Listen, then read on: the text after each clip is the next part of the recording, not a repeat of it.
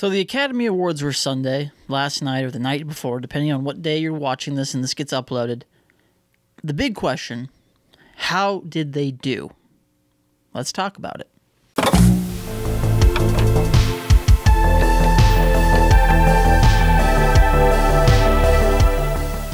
Hello everybody, welcome back to the show. Thank you for watching, thank you for being here. If this is your first time here, like the video, share it with your friends, subscribe to the channel, or if you're listening to this on your favorite podcast app, make sure you're leaving us a review and a rating, and you're getting in touch with us to let us know what you think about the show and what we can be doing to improve. As I mentioned in that intro, we just had the Academy Awards, the biggest, the most prestigious awards ceremony for movies. If you are someone who cares about movies, well, then this was the night for you. So for starters, I guess the one thing that we need to address would be that the Academy pushed the start time an hour earlier. It started at 7 p.m. In an attempt to kind of like make sure that it doesn't drag on too late into the night. I think that it brought in like at its peak like 1.19 million viewers, something like that. Maybe I'm reading the numbers wrong. I don't remember exactly what the totals were. Which I think is a little bit better than in previous years, but it's still like not great. And here I guess is like the big thing that I noticed with the Academy Awards.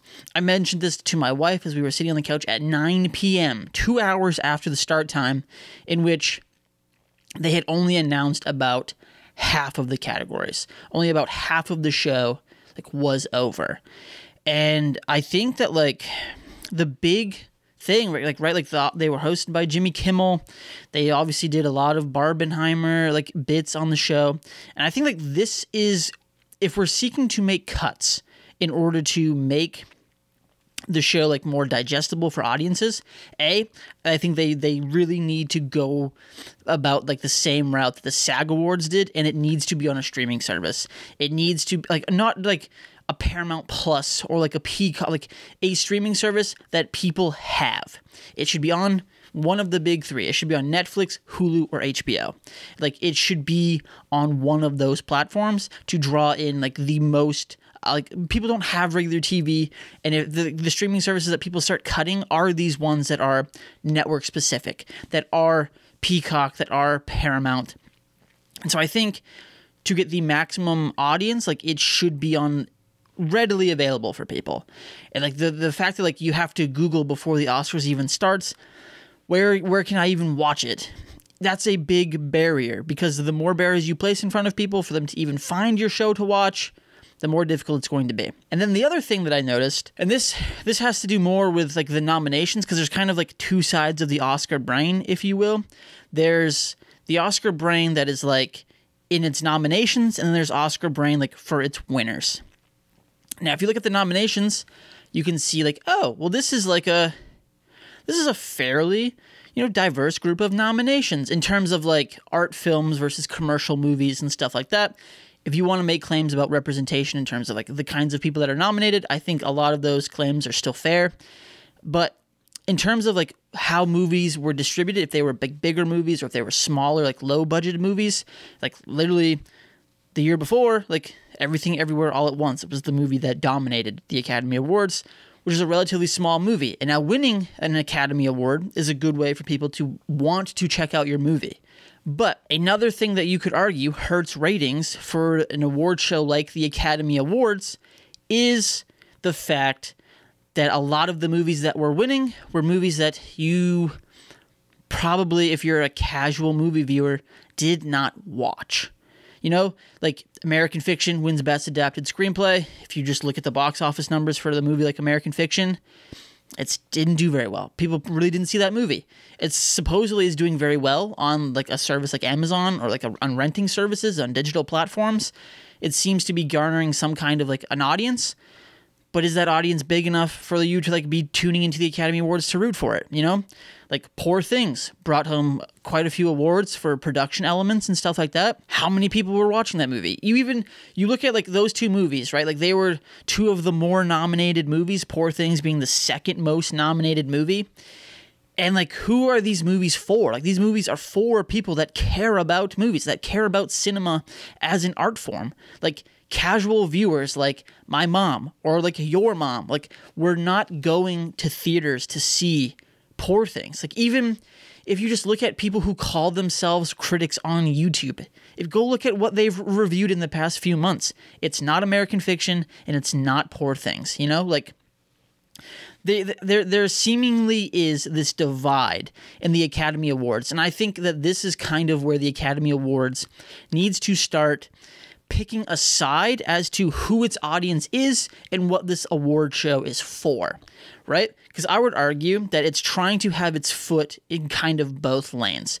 It wants to put in like the more mainstream movies, you know, like Barbie and like Oppenheimer, and like nothing like I'm not saying those movies are bad, but I'm saying like those are the two movies that dominated the box office. So they want to have those in there because there's a good chance you've seen it. They can use those in the marketing to draw people to watch the award show. But then when you look at all of the other nominees, right? You look at Anatomy of a Fall. You look at Past Lives.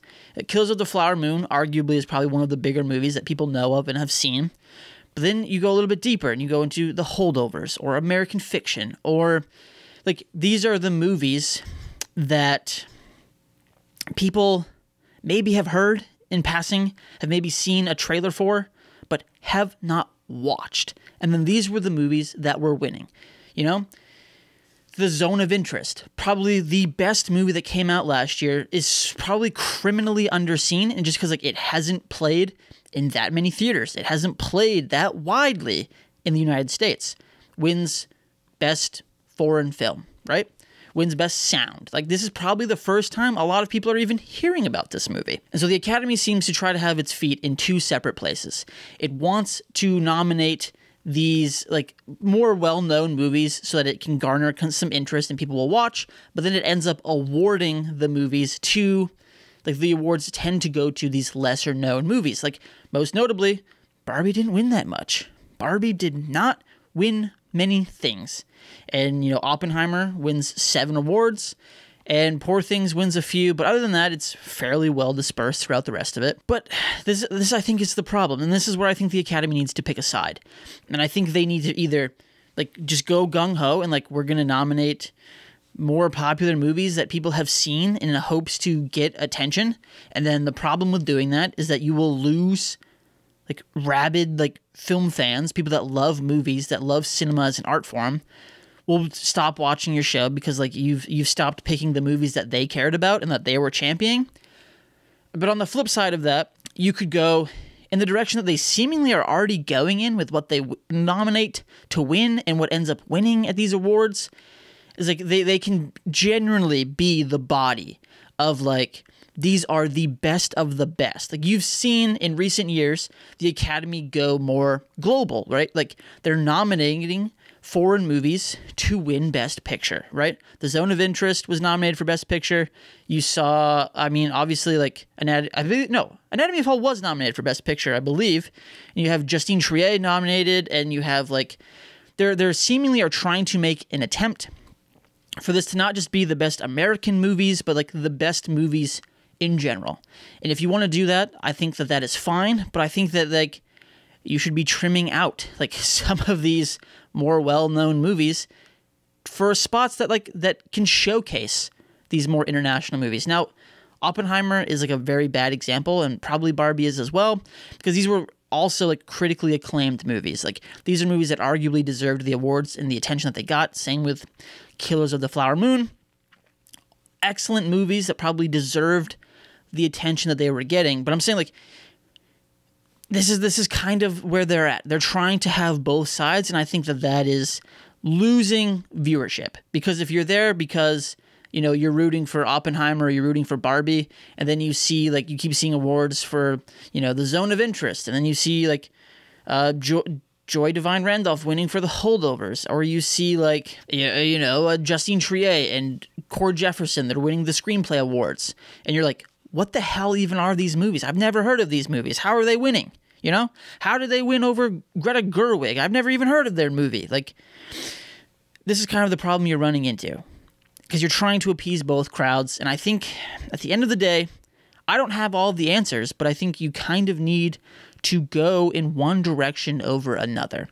And so when you're trying to like a win for Cord Jefferson for American Fiction, I think pleases like these hardcore movie fans because it's an excellent movie that's very well written, and Cord Jefferson is very deserving of that award. But then when you get to other things, and it's like, oh, well, you know, why are there so many nominees for this one? Or like, Poor Things is winning all these awards. What is Poor Things? I've never seen this movie. So you see, like, the point I'm trying to make here is like, they nominate all like the well-known movies, I think, to kind of get people interested and get them through the door.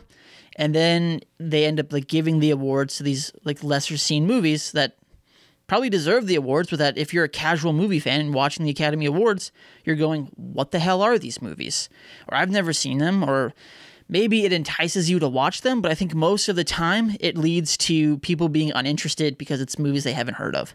I think that is the number one complaint that you hear about people as to why they don't watch the Academy Awards is like, oh, well, I've never seen them. So, I've never seen these movies. Like, this is something my mom would tell me. My mom, who is like the reason I love movies, like let me watch a bunch of movies as a kid, would be like, I've never heard of this. Or same with like my stepdad. People that are just very casually watching things, but like, you need them to care.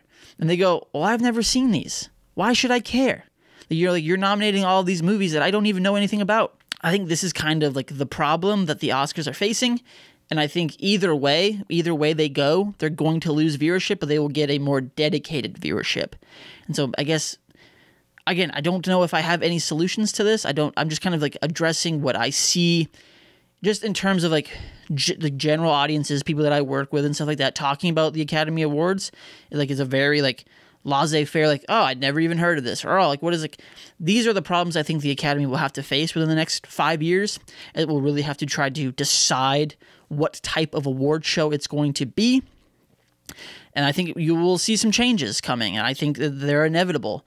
And they may not be for the best, but I think, you know, that's where we are. Like, movies as a art form, like, need to continue, as Cord Jefferson put it brilliantly in his acceptance speech, like, we need more smaller movies. Like, instead of making a $200 million movie, make $10 million movies. Like, let's like save movies, you know, like let's not make them all just giant blockbusters. And so I think that's my rambly thoughts about kind of just the award show as a whole. Now let's kind of talk about some of the winners. Obviously, most notably, Oppenheimer won Best Picture. Again, I don't think this was a surprise to literally anybody.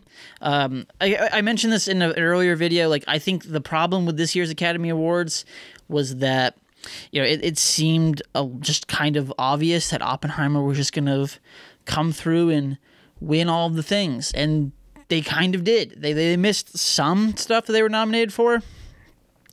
But, you know, they did walk away with 7 wins. And that's good. I wasn't surprised to see Oppenheimer win Best Picture. It probably deserves Best Picture. It's not my favorite movie in here. Like, I would have given it to The Zone of Interest, but given that The Zone of Interest won Best International Film, that seemingly like is the Academy recognizing that it is a great film, that is an important movie. And so I'm good with that. And I think the Academy did other things to recognize other movies because they knew that Oppenheimer was going to get Best Picture. Like, giving Justine Triet like the best original screenplay for Anatomy of a Fall makes a lot of sense to me. Like, that is like, yeah, very clearly, like, this is like one of the best movies of the year, and it wasn't nominated for Best Foreign Film. That's France's fault, not the Academy's fault. And so they found a way to recognize that movie. And I think they did a lot of things like that I would like to see going forward. Instead of one movie coming through and sweeping all of these big categories, like, share the wealth. Like, don't just recognize one movie over and over and over again. Like, let's like celebrate all of these movies. And I do think legitimately they did a good job with that at the ceremony. You know, you had Cord Jefferson, like I mentioned, win Best Adapted Screenplay. I'm very, very shocked that did not go to Greta Gerwig and Noah Baumbach for Barbie. I thought the Academy would really try to find a way to recognize Barbie in some way, shape, or form through like one of the major categories. And whether that was going to be like a weird upset win for Ryan Gosling in Best Supporting Actor or a screenplay win or something like that. Like, I honestly thought that was the route that they would go, and they didn't, which I'm genuinely shocked by that. But then, you know, you have Cillian Murphy winning Best Actor. It's fine. Like I think Best Actor had 5 nominations that were really good, and that any of them deservedly should win. I do think Best Actress is interesting, right? Because obviously we had all the controversy about no Margot Robbie or Greta Gerwig. And honestly, Greta Gerwig, I'm sorry, but I don't see room for you in Best Director. Margot Robbie, I think, is arguably the one that should have been in the nominations, because I think that you could drop Carey Mulligan or you could drop Annette Bening and you could put Margot Robbie in there. I really think that you could do that. But Emma Stone wins her 2nd Academy Award, and that's historic. That's important. Like, not many people win multiple Academy Awards, actors, I should say. Not many actors win numerous Academy Awards. So that's a big deal. I mean, I do think it should have gone to Lily Gladstone or Sandra Huller. I really liked Emma Stone's performance in Poor Things, but I don't know. I just think those other 2 performances were better. But again, Emma Stone, because of the nature of what is going on in Poor Things, it is a much more controversial performance. It is a much, like, the word people would always use is like it's a brave performance, like, because there's a lot of nudity, there's a lot of sexual content in that movie, and so that requires a lot of an actress. So that it is like a big performance for her, because you're gonna have to take on, you know, the stigma of all that, and all, like, you're gonna have to bear it all on screen, as they say. So yeah, I do think, like, she's deserved of the award. I just personally would have liked to have seen it go to, like, Lily Gladstone or Sandra Huller. So, like, I think that I just love those 2 performances from the year. I just think that they really deserve it as well. And unfortunately, the award can only go to one person. And then you had Robert Downey Jr. win, which, like, good for him, you know, big career bounce back, even though Jimmy Kimmel makes some awful, like, offhanded jokes at his expense because he's a former drug addict, which is like, fuck you, Jimmy Kimmel. Like, that's awful. That's a terrible thing to do. Like, okay, yeah, haha, it's so funny. Like, you struggled with drug addiction. What, like, this is like, when you're looking to shave time from the award ceremonies, like, cutting monologues and cutting bits and, like, cutting, like, all of the stuff that nobody really cares about, that nobody ever looks back on and is like, man, I'm so glad they had John Cena come out naked. I'm so glad that they did that. Like, I just, like, cut all of this garbage. It's never funny. It never, like, because, like, every single joke that's made is so, like, about the current moment in the Academy. Like, none of this ages very well. Like, I would love to see Jimmy Kimmel have less bits and less jokes, and just, like, just get to the awards faster. But yeah, Robert Downey Jr. wins. I don't think this was a surprise to anybody. I think people saw this win coming a mile away. I would have liked to have seen it go to Mark Ruffalo or Sterling K. Brown, but I'm not. Again, it's fine. You know, like, this is kind of where I just kind of like, okay, like, this is when, especially since all of these awards are announced somewhat later, and this is kind of when it's just like Oppenheimer, oh, and then Oppenheimer, oh, and then Oppenheimer. Or, like, for, like, the first half of the award show, they didn't really win anything, and it was all going to all these other things, and then they start announcing, like, the bigger categories, and it's like, and Oppenheimer, and Oppenheimer, and, like, this is when it gets kind of tiresome for the same movie to just win over and over and over again. Like, they obviously know the winners going into the show, so maybe they should restructure the show every year so that you're not just announcing the same movies over and over. Like, if you know that Cillian Murphy, Robert Downey Jr., Christopher Nolan, and, you know, that Oppenheimer's going to win Best Picture and Best Score, like, to try to, like, focus those, like, in different areas so it's not just back to back to back. Like, announce Best Director first. I don't understand the ordering of the awards, and it's just like, oh, well, we need to save Best Director, Best Actor, and, like, Best Actress and Best Picture for the last 4. And it's like, you really don't. Like, you could announce them whenever, you know? No one's going to care. Just announce them whenever. Divine Joy Randolph wins Best Supporting Actress. That is well-deserved. She's phenomenal in that movie. I don't think anyone else really stood a chance at beating her because she is so good in The Holdovers. So, well-deserved. Congratulations. Best Achievement in Directing goes to Christopher Nolan. Again, well-deserved. I don't think that this was an obvious win. I think this was kind of like, I would have loved to have seen any of the 5 win. I think any of the 5 deserved it. And like, I typically don't like Best Director and Best Picture going to the same movie. I think this could have been a way to recognize the talents of other filmmakers. And it's like, Christopher Nolan's going to win the Oscar for Oppenheimer. Like, he's a producer on that movie. He's going to get one.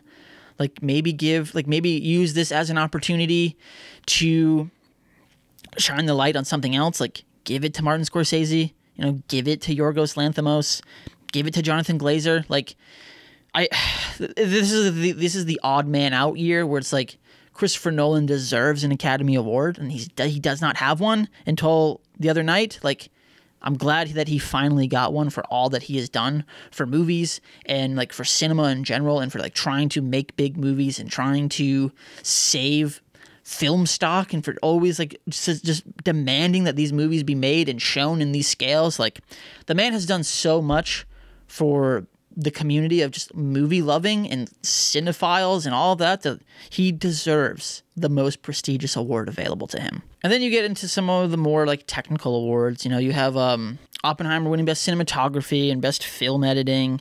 And even though like I kind of agree with cinematography, it should win that, I don't agree with film editing. I do think this should have gone to Anatomy of a Fall, like I mentioned in the technical awards section.